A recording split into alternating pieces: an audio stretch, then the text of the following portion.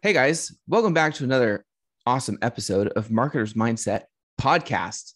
Podcast. We need a cool intro or something like that. I think we actually do. Never mind, forget that. Today I have Cody Getchell. Did I say it right? Is correct. Cody Getchell from Custom Creatives you're in Los Angeles, California? I'm in Vancouver. We have an office down in Los Angeles and an office up in Vancouver. So we do both. I'm currently up in Canada land. Yeah. Canada land. That's awesome. That's so cool because I don't really, when I was in the marketing space, I rarely dealt with people in the same state because I'm in California too.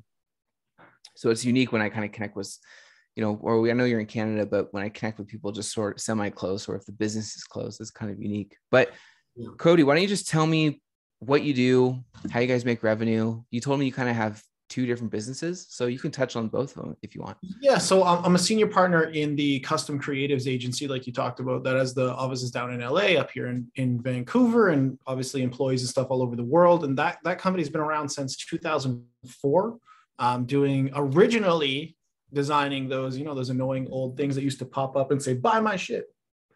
Those pop-up ads, the banner ads, that was what the company originally did. Since then, it's been more of SEO, diving into Facebook and Google advertisements and that kind of stuff. And so we've done quite well on that side of things. And now we've transferred that over into the Get Shit Done GSD mode here. All right. That's Get cool. Shit Done program, where we actually help agencies and coaches kind of build similar businesses to what we've done over the years. So we have both a 7-figure agency and a 7-figure coaching program.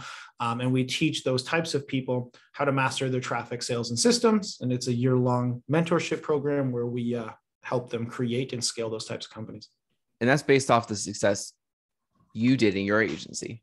Oh yeah, we didn't launch the coaching program until a couple of years ago. So there was already like 15 years experience for Rahul and about 10 years experience for myself doing the agency life before we did that. And as a caveat there too, we only served agencies with that experience right up until recently. So we had 2 years experience building the 7-figure coaching program before we were like, okay, now we are capable of also coaching those types of people and mentoring those types of people build something similar. So we're very much experience-based. I mean, between the two of us, we have 25 to 26 plus years experience in the agency game. And so that's what we lean on heavily to help people get shit done. Dang. Well, I love, you got to send me a t-shirt. I need one of those. Those Definitely. Are cool. Just give us the address, dude. We'll send one over. Dude, I love that thing. That's cool branding. So wait, so everything, man. We got the mugs. No, don't even start, dude. I love mugs. I'm obsessed with that stuff. If you give me a mug, I will hold it for you. We'll talk after. So you started the agency 15 years ago, and how quickly did you build it to? Well, okay, when you first started to where it is now is probably just eons different, and I can understand that. But how long did it take when you first started to kind of get you your first chunk of your first chunk of success where you made kind of maybe more money you've made before, or you started seeing this is working, let's keep going? So my personal story on this was it took about 2 or 3 years of my personal experience doing an agency to really get shit going. I quit. I got through university, the degree back there, and then I got out of that. I actually owned a used car dealership to put myself through university. What a waste of life that all was. And I used some of those skills along with some of the bullshit theories that teach you in there to launch a digital marketing agency. But the funny thing was back then, for me, the real start for me was around 2010-ish. And I came into Custom Creatives a little bit after that. So I had a different type of agency at that very starting phase. And it was nowadays, most people are competing against other marketers, right? There's so many agencies and you just got to prove that you can actually do the shit you say you're going to do. And you got to get better and sharpen those skills. Back then, it was actually convincing people they had to be on Facebook, this new weird thing, or Google in the first place. Back then it was a little different. It was a different type of battle. And so it was interesting and getting out of my own way. That was really, eventually you learn, you stay where you are and you're like, oh, this is fun. This is success. Right. Or you realize you don't know what you don't know. And that's how you level up. That's how people mostly actually hit that next level. And for me, it was a different age back then. I don't remember when the OGs, the real OGs back then, Ty and all those started their little Lambo advertisements, but I remember ignoring them.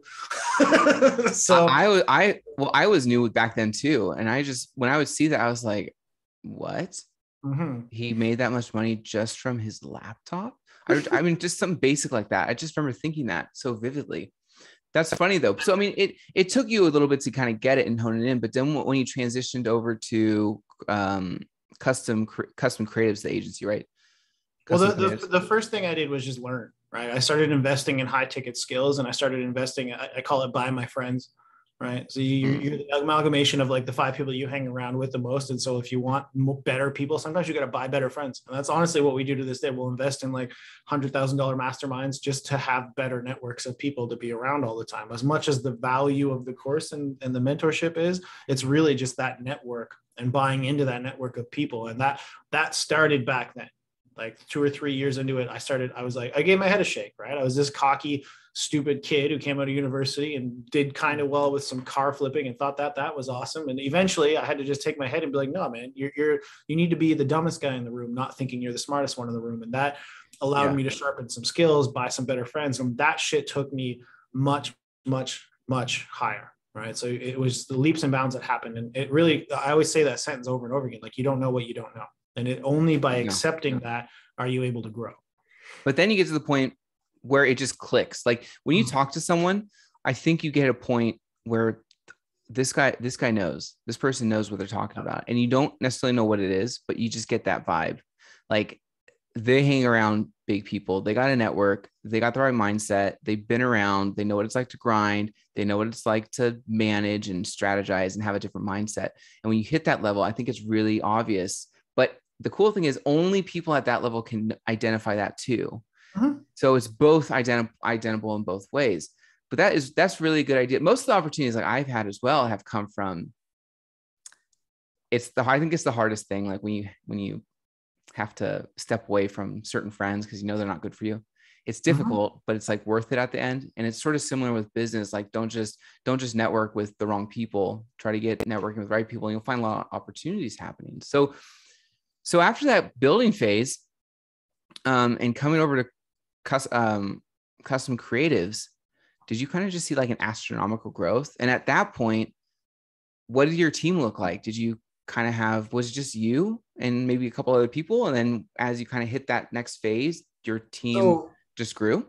When we merged, me and Rahul probably around the same level. And then after that, we grew exponentially in custom creatives for a couple of reasons. We bought into a bunch of networks where we were able to accumulate a bunch of high ticket agency clients on the side who were also starting their coaching programs. We were able to leverage stuff. So I've got a history of testimonials from people like, Kat Howell, Matt Ryder, John Whiting, all these people that we run ads for, and specifically. So that's helped us get into more and more and more networks, into that kind of stuff. And then that is, at that point, the team has always been mostly slim. So we run at about 70% margins. I think for the entirety of both the agency and the coaching side run at about that. So it's something that we really strive to do, is keep the team focused and keep everything standardized. So one thing that we teach in the GSD program is not collapsing in under your own weight. So some people will grow too fast. They'll make decisions in different capacities without really knowing. And usually it's the fallacy of thinking that you need more, right? So I want more time, so I need more employees, or I need to hit 30,000 a month, so I need more clients, and therefore to service those clients, I need more employees. And they make decisions out of assumptions and out of a desire for more without really truly creating a solvable problem and a trackable process to go. So I always refer to the two concepts. One is the guy who wants to lose weight. Most people that wake up one day and they're like, oh man, I got that extra tire. Summer's coming. I got to do something about this shit. Right. All they really do is they're like, I got to lose more weight. So they eat a little better and they work out kind of every day. And that's it. Right. And they do that for like 2 or 3 weeks, and then they get sick, or something else in their life happens that's bad. And what ends up happening is they never work out again. They never get back into it. And it's because they weren't really making any progress that they know of. And they don't know why they were doing it, and they don't know which thing was being effective. They're not tracking it, right? The other person who tracks their calories and tracks their, like how many times they've worked out and what they're actually eating and what kind of progress they're making towards their gains or towards their weight loss. If you get sick for a few days, you can get back on track because you see the fucking thing right there. You know what you're doing. So And business is the same way. And we find a lot of times that people collapse in, or they do the same thing. It's like they get into a program like ours, and they're just told, like you would with working out. It's like, go, go to the gym, eat better, do this shit. Okay. But they're not really tracking what any of that shit's doing. And so they fail. And so when they stop and it doesn't get immediate results, they fail because there's no accountability or support. And so we try and really avoid that by providing those elements. Well, see, that's a good point, because explaining this type of marketing or really in general, well, sales is, I think, a bit more tangible because your tool is your voice. Mm-hmm. So you kind of, in language and stuff, so you can kind of tangibly notice what you're practicing. But with marketing, I think it's just more difficult to sort of, it's easier to explain things more vaguely. Like, well, yeah, Google ads, you just put money in it and then it runs an ad. And to go deeper, not only takes more thought, but it takes like a specific sort of strategy that you kind of have to put in. And so I think more often times than not, you do get generalized things like, well, just go do cold calling. No mechanics behind it. Just do, essentially.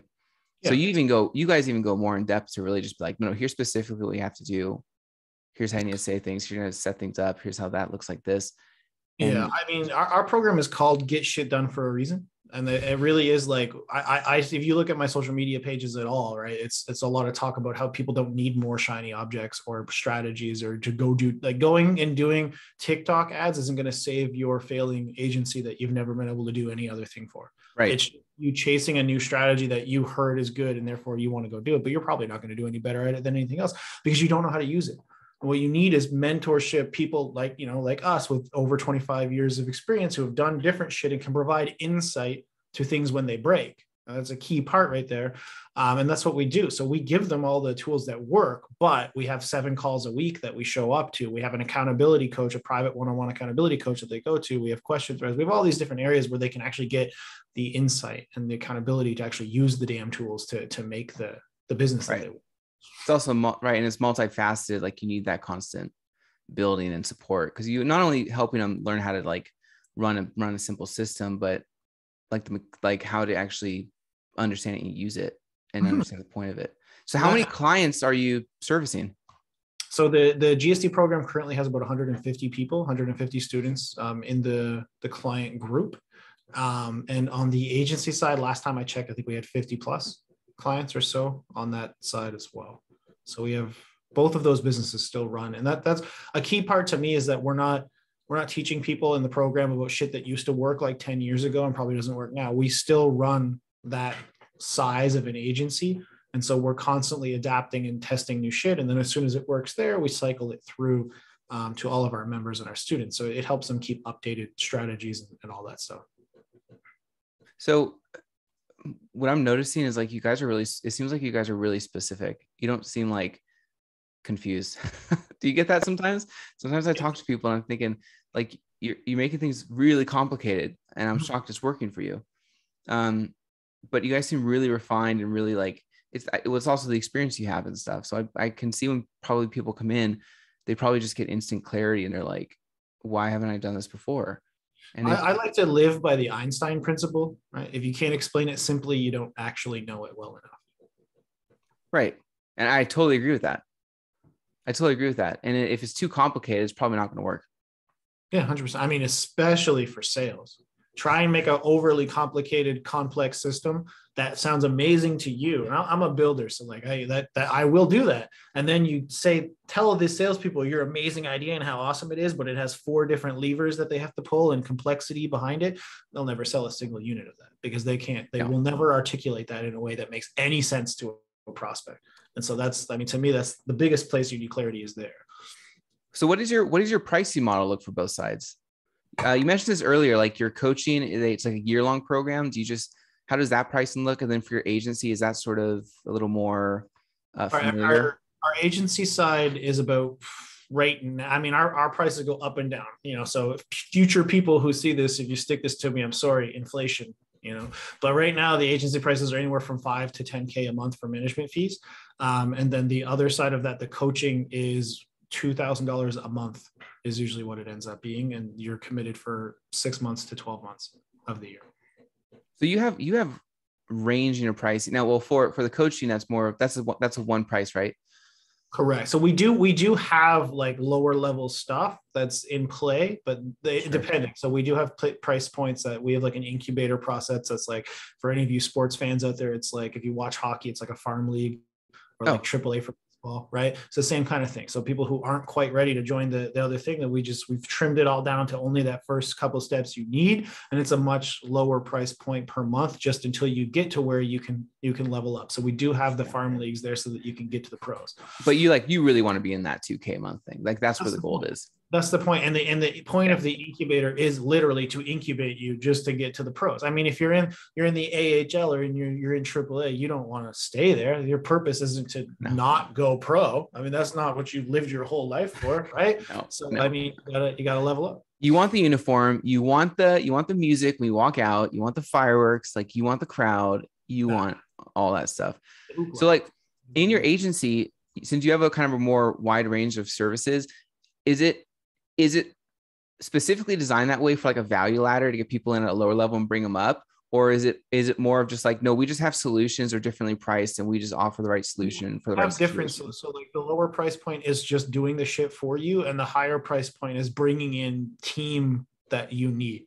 So we find specifically when we do ads for agencies and that kind of stuff, or coaches, if you don't have a setter team in place, it becomes a lot more difficult. So we'll find that when we've run the agency for a long, long time, that when we do the onboarding calls, and we're very selective with our clients now, so we don't really just take anybody. We go through a whole vetting process with them where we need to see if they have the right team in place. If they don't, right? Because a lot of people will just to backtrack, a lot of people view agencies as like the thing that's supposed to save their failing piece of shit business. Yes. And that's not what it is. Like it's an amplifier. That's it. Unfortunately, it will also amplify your shit. Like if I post every month, I think at least once a month, I say the same thing. No amount of traffic is going to fix your shitty offer. And if I wanted to extrapolate on that, no amount of traffic is going to fix your shitty offer or your shitty team. And that's the higher price points is we'll come in, we'll consult, we'll put you through the program. Basically, you're going to get your offer in place and you're going to get some content down and you're going to prove it out. Then we actually will go out and hire setters for them and we'll train them for them. And then we'll even manage them for them. And then we'll launch the ads when they're actually ready for them to work, because all of our experiences taught us that like I can light your money on fire. And maybe one time out of 5, if it's not proven, it might work because we're good at what we do. And you might be really profitable, but the other times, because you don't have anything in place, even if it works, you're going to burn out. So you really become like an addition, not so much an extension. Like you really get in there and like, because the shit's got to get done. I mean, because you have to, really. You have to. If you don't, they make assumptions. And that can be whatever. I mean, agencies make promises, but they don't understand what they're doing. And people don't really know what they need to do. And they're like, I'm really good at ads. I can get you leads. That's great, man. Cheap leads are great. But does anybody know how to work them or how to close them? Or are you just going to stare at one number on a screen and assume that you're doing a good job until they fire you? And then you're like, well, clients, or, because that's all that ends up happening. Totally. It's sort of like they only do part of the solution. And then the rest is like, could just be, for the other 50% could be just, these people don't even know like how to manage this. So you're going up to them saying, hey, your 5,000 per month being invested is working. Look at this, four bajillion leads. And you're like, cool. Well, there's no clients. And then there's that dance of like, take it even a step back. I've seen people like, cause we have to do recordings of even project manager calls. I've seen calls where like, literally it's like, look at all these amazing leads that we've got. We're running this thing for like 3 weeks. There's hundreds of leads in here. How are you guys doing? And the client looks at them like, how are we? What do you mean? Well, how have you been calling the leads? Calling the leads? There's nobody calling the leads. What do you mean? Get us clients. Bring us clients. Leads. Clients. Disconnect. Broken. Nothing. No setup. Nothing correctly in place to do anything with the marketing you're doing. So the marketer thinks they're doing amazing work, patting themselves on the back the whole time. Great work. Good job. And the client's sitting there like, well, where's the money? Money out, no money in. That's all they're saying. Exactly. And there's communication and there's no understanding. And then people wonder why there's such high churn rates for a lot of younger agencies. And that, I mean, that explains it right there. Right. Well, there's like two parts to that. There's like, the first part is they expect, well, first of all, typically if expectations aren't set correctly and things aren't set up right, you're right. The expectation is like, there's no clients. And you're like, no, the opportunity for clients is what I made for you. Like, no, you're supposed to like walk one in and with his card out, and that's it. Because that's what the promise was, right? And so that, yeah, especially young agencies that hire salespeople and they don't know what salespeople are. Because if you just let a salesperson go and you just make assumptions on what they're doing, you're going to screw yourself, because a salesperson loves salespeople, but a salesperson will say what they need to say to get the deal in the door. And they're probably promising shit or explaining shit in a way that makes the client overestimate what's going to happen right away. And so there has to be an expectation. So we push a lot on ours. In our training, we call it the honeymoon phase, which is between where the salesperson made all the promises and when the leads actually start coming in, because there's all this hopium going on, right? Where everybody's, oh, this is great. Oh, this is going to happen. And then the first couple leads come in and the very first person they talk to doesn't close. And they're like, maybe this isn't what I thought it would be. And so you have to leverage that place to set expectations. And if they do that properly, you'll keep your clients. And if you don't, you're just asking for like, and the second part to that also would probably extend out to, you're not picking the right people, because you're picking people who are desperate. So they're gambling their 5,000 that they have, hoping they're going to hit jack like the lotto in a month, and then after a month, like, I can't afford the next month. And you're like, what? I gave you 4,000 leads. It's the same. It's the same sort of thing. And so you really need, like, the whole marketing thing, I think works best is when you find someone who they already are successful, but they've hit sort of a baseline of results. And they want to, let's go up from where we're at. Okay, well, here's what it looks like. And then you actually talk budget. You're like, what's the budget you can sustain? Like, you're just investing. I mean, you say that for any industry too. Like our favorite people are the agencies between like 2 and 5K, because we've taken like between 50 and 100 of those to at least 20, 30K months now, from 2 to 5K. Because it's it's not that hard to do when you know what you're doing. Refine the offer a little bit, get them some organic marketing, get them set up with paid in stages that make sense, and have them actually show the hell up to the calls every time. And you can do it.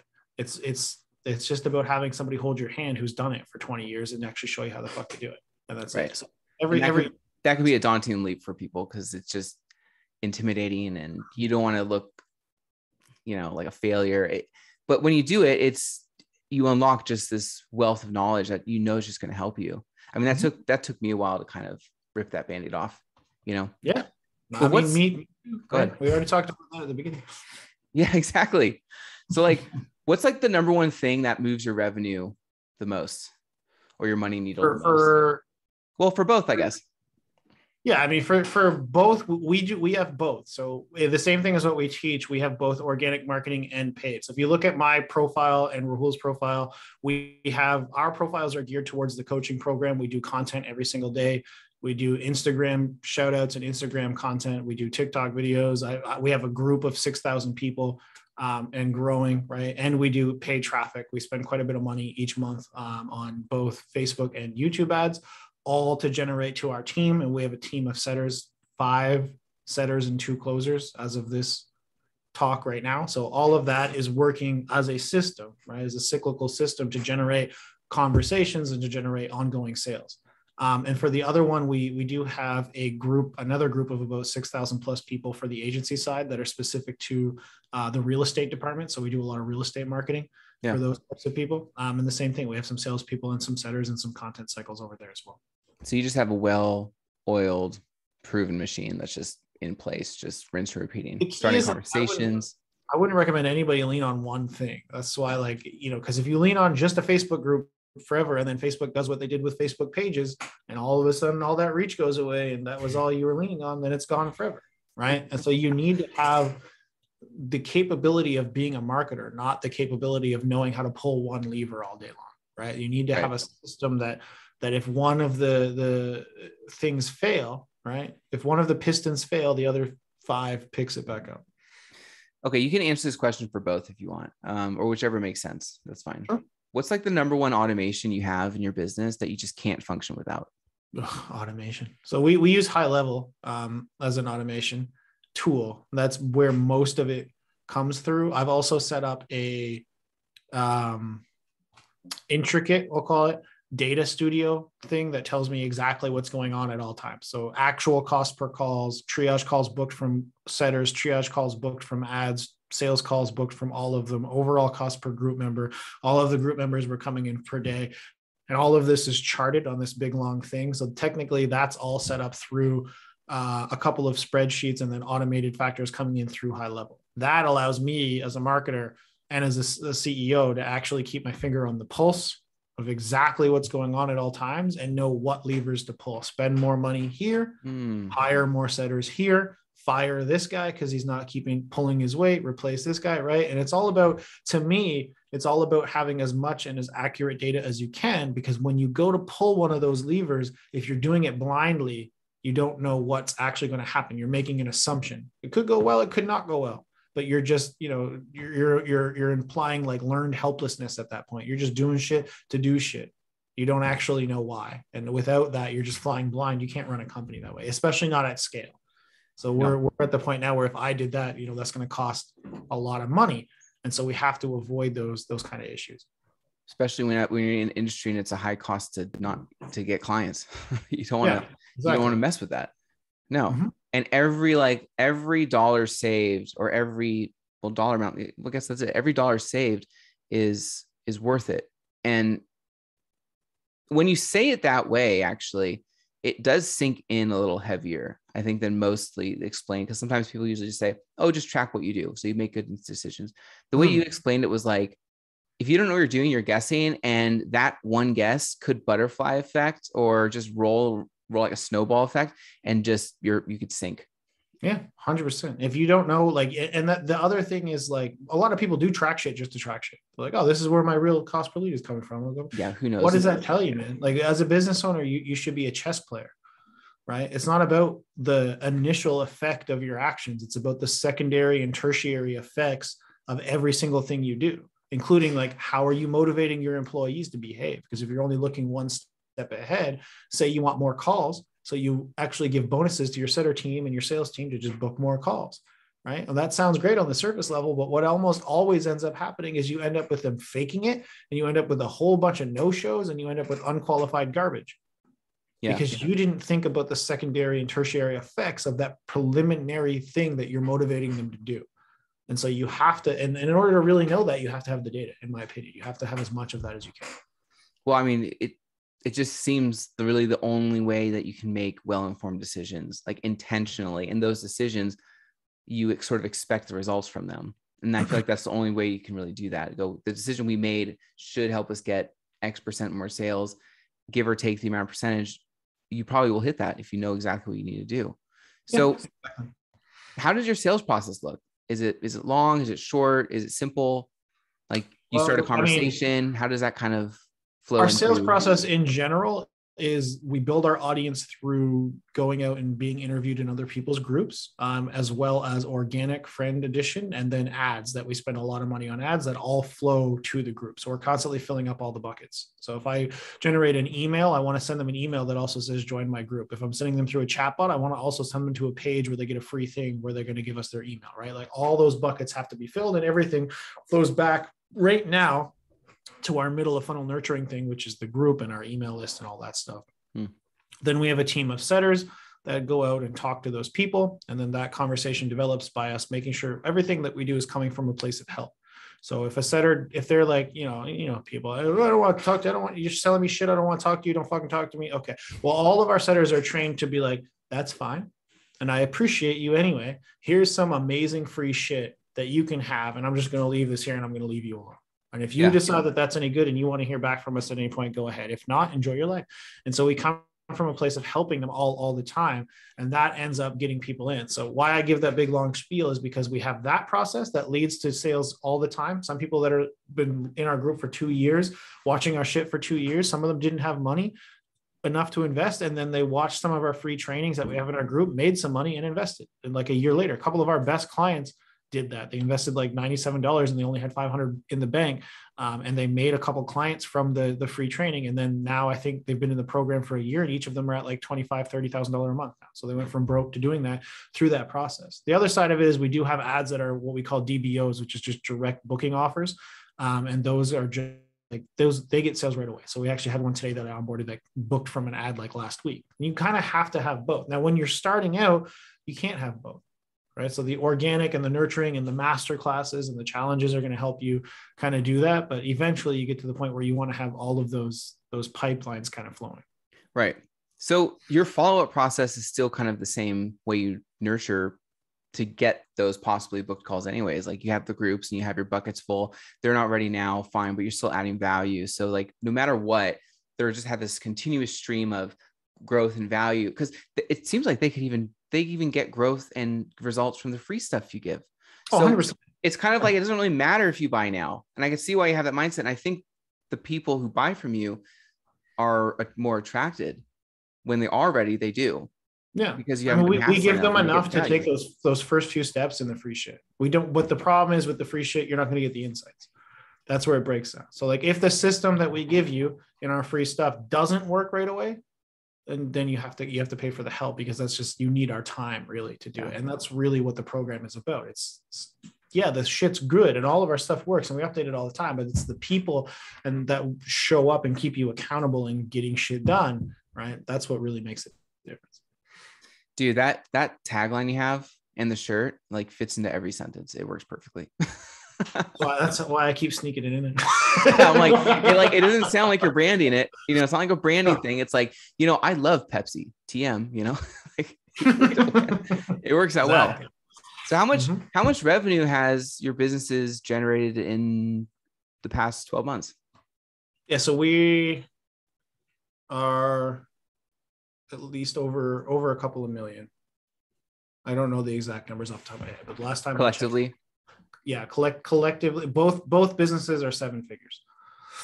So if you had a revenue goal for, I mean, the GSD one specifically, I just did a post on my profile. We're 15 straight months over 100K a month. So that one alone covers that, and then the other side is also up close to that. So that would be a more specific answer.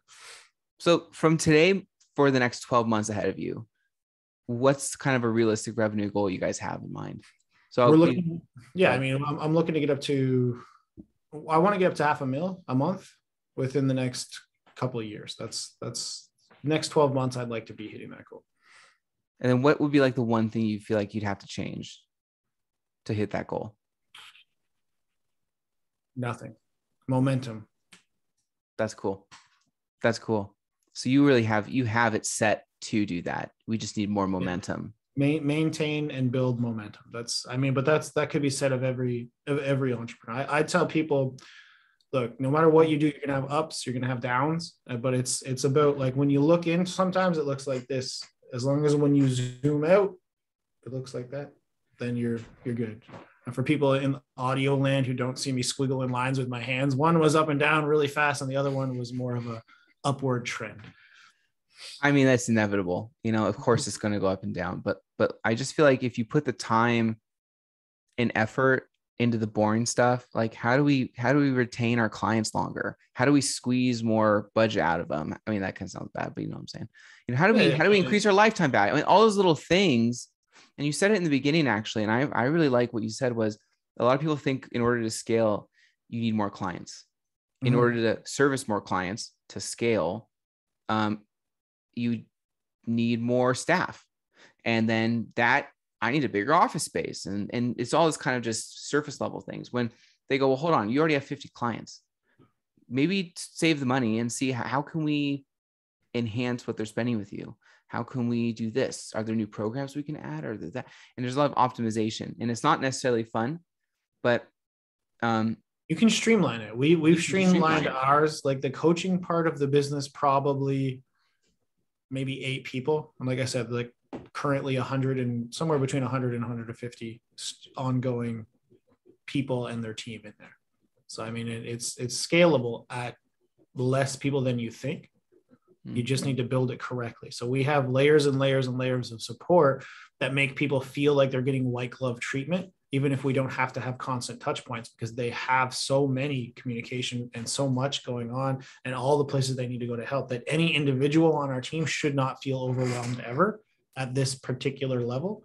Right. And then we should be fine to scale up for a little bit. So as long as you preemptively, again, chess player, right, design your stuff to work at scale, which is where at the beginning of this, I said, we tell people build and act as if, right? That's part of it. Act as if you're already the company you plan to be. Build those systems in place so that you grow into them, not so that you collapse the old ones that you already had. Right. Right. I have one last question for you. And the people who listen to this it's sort of a spectrum, actually. It's sort of like we have people who are just considering wanting to start their own business. And maybe they've, seen our company DashClicks or yours or similar companies, and they're thinking, maybe I want to get in a marketing agency or consulting or something. Mm-hmm. There's people who just started, like the people you service, who go from 3K to, 5K to 25K. And then we have some big dogs and stuff, but majority it's kind of that starter end. What's like the number one advice you could give someone that's like the best advice you can give for someone to save the most time, without wasting years of wasted time, essentially?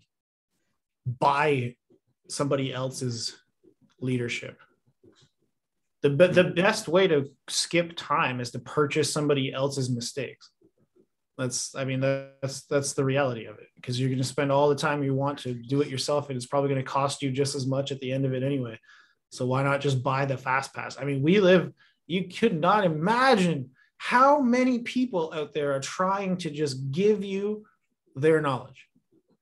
Like, you think 10 years ago, like, what did I bring up? Like Thai? That was it. I can't remember. I ended up, now that we're here, like, there's just so many. Every time I turn the corner, I'm not saying you got to use us. You got to use the Get Shit Done program. I love you guys. Come to us, right? DashClicks, great, sure. Right? Sure. But just find somebody, man. Go on YouTube. If you don't have it yet, find some free shit. Like I said, our free shit has helped people make money. Go get some free shit, make some money, and then use that money to buy the rest of the fast pass. Think of it right now. Like all you guys out there that listen to this podcast in the future. Look, I'm gonna look at the camera now because I've been staring at myself for some reason on a screen. You're at Disneyland right now. All right. I was thinking about they built Disneyland. Okay.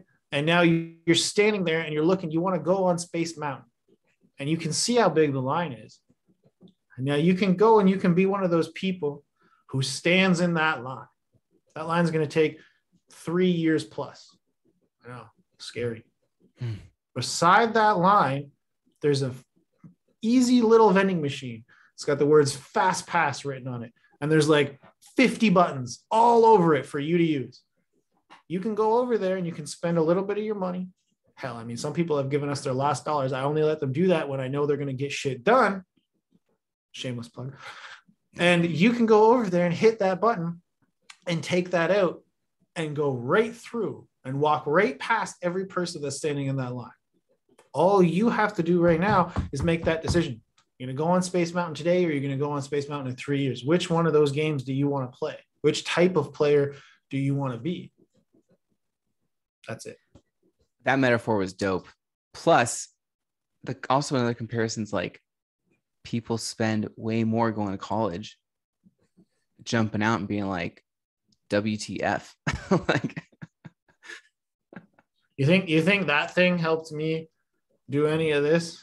No. I put these two things together just because they happen to be both cool looking things in the background. They don't actually both help me as much. I'm trying to build credibility, so I put some books up there. So I got the books over there. Look at my knowledge. Look at that. Good. Yeah. Look at us. And I got a cricket and an iron. I got a bunch of random stuff in here, dude. It's perfect. It's good, dude. That was an amazing metaphor, and I think that one's really going to stick, because I think there's that, like, there's a lot of clarity you can find, but also it's also like you can't make the decision making easier. Mm-hmm. It's still going to be difficult. Even if you have the best thing in front of you, it's still going to be difficult to go, yeah, let's do it. And let's change my life. Because I mean, you literally have to change your life to start it, and it will change your life. But if you get past that and take that fast lane, I mean, you'll look back, and if you really put the effort in and had the right people like you guys or something, how could you regret that? I mean, just to hover on one thing you said right there, the problem with a lot of people is they want their situation to change, but they don't want to change anything about their situation. And so, yeah, because it's difficult to do that. It is. And it's a hard realization to come to that. And the same thing I said earlier, like, you don't know what you don't know. Easy for me to sit here and say that. Easy for you to receive it and think, yeah, I don't know what I don't know. That's an obvious thing. Yeah. But for people to have that realization that they don't, when they think that they know something, they're going to stick to that because it's an ego play and it's just human nature to just be like, I know this, I'm good at Facebook ads. When you can just admit to yourself that there's levels to everything and that no matter how good you think you are right now, there's more to learn, and open yourself up to that, to even learning from people who might not be doing as well as you are, but understanding they probably have better skills at certain things than you, the whole world opens up. And that's when you can buy the fast pass. First, you got to see it. Yeah. Right now, a lot of people are just living with blinders on. They can't even see the little vending machine thing. They're stuck. They're stuck in the line. The line is so far back, they didn't even know there was the vending machine down there. Right? They got the blinders on, and they got to figure that out. But then you got to realize that just because you're in the fast lane doesn't mean you'll get to the end, unless you make another hard decision to go, I'm going to shut up and I'm going to do what this guy's telling me to do, and I'm not going to question it. Because it might seem really, you might be really eager and have an urge to like question everything, but just hunker down, get it going, listen to people that know what they're doing, and you could get it too. One last thing I want to ask before we end this is, do you feel like anyone could be successful? It's more of just like a worth ethic thing, or do you think you do kind of have to have a little bit of something, whatever that is? Do I think I'm going to answer that as a two-part thing. Do I think any person could be successful? No. And what do you think? I'd love to get the woo-woo coach answer here for you, but no, I don't. I don't think that at all. But the other side of that is I also don't think that like you have to have something special in you to do it. It's more or less a willingness to learn and an ability to commit. Work ethic is one thing, hustle is one thing, but you could work for, it's like you're a realtor, you hear a realtor, I've been a realtor for 20 years. Well, you can be an idiot for 20 years. You could just be doing the wrong thing for a long time. It's funny you mentioned realtors though. It's a little more funny. That's just because I've worked with them a lot on the agency side, and you hear that a lot where they're like, oh, I've been doing this for 20 years. Well, you've been doing this wrong for 20 years. I don't know what else to tell you. You're still here on the ladder. There's this much more to go. Then the reason that that's true is because exactly what you just said. You have not yet admitted to yourself that you don't know what you don't know. You've been doing it for a long time, and therefore you've decided that's the way to do it, but you're wrong. I got one last thing to say about that, and then we'll end it there. It is so funny when you are on a sales call. When I used to do these, I still do a couple things on the side, but and you go, so what do you think about that? And he goes, listen, Daniel, I've been a realtor for 35 years. And, I've done this. I've sold a $4.5 million home. And then I'm thinking in my head, like, Jim, cool. Did you sell one home? You're on a phone call with me to help you get more deals. And do you realize when you say that you've been doing this for 40 years and you're on a phone call with me trying to get marketing to help you, makes it sound worse when you say that? Or that you picked out one decent sale and then told you that you've been doing it for 35 years. So all that implies is you've done that once in 35 years. And also, like, I live in Vancouver. It's like, well, that's every house on the block. Like, I don't know what to tell you. It's like, hey, Daniel, did you know that I got rated 5 stars on Yelp? Did you know that I have a little sticker in my window? Did you not know that? Yeah, Jim, thanks. Appreciate it. Very good, sir. Yeah. Yep. Man, Cody Getchell of Custom Creatives out of Vancouver, but you have an office in Los Angeles too. Dude, thank you so much. How can people find you? 2 ways. One, find me on Facebook, Cody Getchell. I'm the guy with the shit on my banner that says build an awesome agency or coaching program. 2, go to joingsd.com/group. and join that amazing community. It's got about 6,000 agencies, coaches in there doing awesome shit. Dude, that was simple. some people drop a lot of links and I'm like, oh crap, I got to add all that. People aren't going to follow a bunch of links. Just join gsd.com/group. I'm going to do it like a radio play. Join gsd.com/group. Say the same thing 3 times on the radio. They remember it. They click it. It's true. Sweet, dude. Dude, I really appreciate your time. Thank you so much. Cool, man. Appreciate you as well. Happy to be here.